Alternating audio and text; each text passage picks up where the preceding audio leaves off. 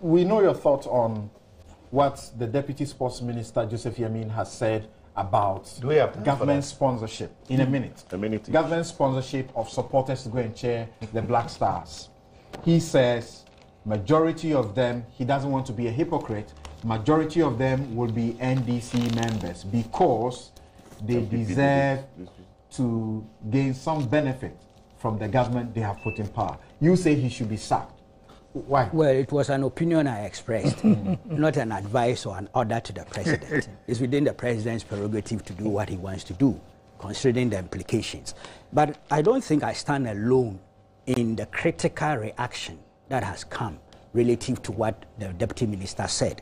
And I find it so interesting that on the same day, Friday, June 13, 2014, the Daily Graphic and the Ghanaian Times carried editorials of a similar tone. Right. You know, and I find it interesting. They didn't whisper to them. It says, in spite of the national support accorded the Black Stars, the statement by the Deputy Minister further demonstrates the deep-seated division in our society. Mr. Yamin's disclosure is unnecessary and a threat to national unity and cohesion. This is Daily Graphic. They entreated him never again to politicize the only pastime that makes all of us truly Ghanaian. Right. Ghanaian Times says we need to unite as a people and relegate all petty squabbles and differences with the tendencies of affecting the psychic and stability of the nation to the background. The Deputy Minister's statement is in bad taste and must not be countenanced in any form.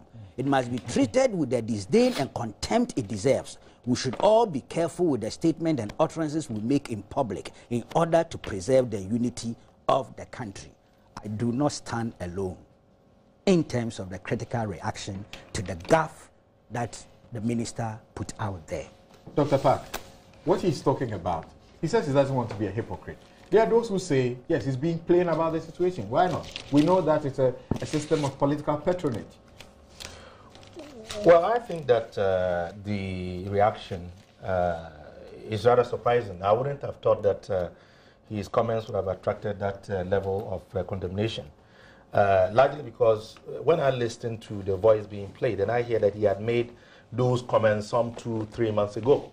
And I actually failed to understand why some media houses thought it prudent to bring those comments to being. But he has subsequently reinforced and defended it. At this present now, time. In recent times. But when I listened to the voice, he was not making an exclusive case to say that only NDC supporters were but that's not the issue. It's a majority. Majority will be. Well, and that is perhaps where maybe we should have sought clarification from him. What he means by he's clarified it. It could maybe be 50 plus 1 preaching or all 45 or 25, shouldn't the president who is preaching all inclusiveness? Why are you suffering like that? Why are you suffering like that? Shouldn't the president who is preaching all inclusiveness So come to well, it is not my prerogative. I don't have the power to tell the president what to do. You don't think it's in bad taste? I wouldn't tell the president what to do. No, you don't think it's in bad taste? What's your personal Well, personally, I think that if you look at the statement he made within the context and where he made it in response to a question, quite clearly, I think that the reaction is overstretched. You haven't answered the question. You haven't answered my question. Is it not in bad taste? I am not obligated to answer your question. Yes. I think that, you see, the minimum that this government can do is to sack Minister Yamin because they need to demonstrate to the nation that they are committed to the unity of this nation. They are committed to. This is not the worst we have heard from the minister. Let me land. This is not the worst we have heard from the minister. Let me land. The government was very decisive in sacking Victoria Hammer. Now, for putting out there that she perhaps was more interested in herself and amassing wealth than maybe serving the nation, let's say. We were decisive. Now, is what Minister Yamin saying not worse than the taped recording of and I heard and you quickly move to you don't see the mischief. No, there's no mischief. It's about national unity and cohesion. Okay, You should be sacked. Gentlemen, thank you, Mr. Aikotu. A demonstration from yourself that you're committed. The general view is that it is condemnable. Everybody says he did not speak well. So we would call upon him to apologize, withdraw those words, and let's... For you, that should be sufficient. You should just apologize and withdraw the word. If the president just about 2 days ago, he was defending it.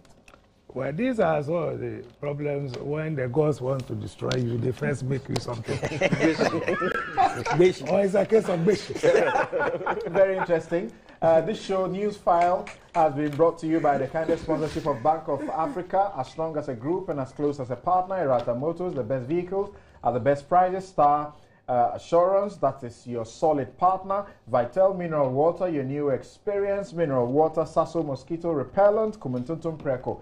MTN, welcome to the new world. And ZipNet, simply reliable. I am Samson Ladi Ayenini. The show was produced by Sedem Ofori with support from Nicholas Opuni and Samuel Dami, as well as Emmanuel Ante.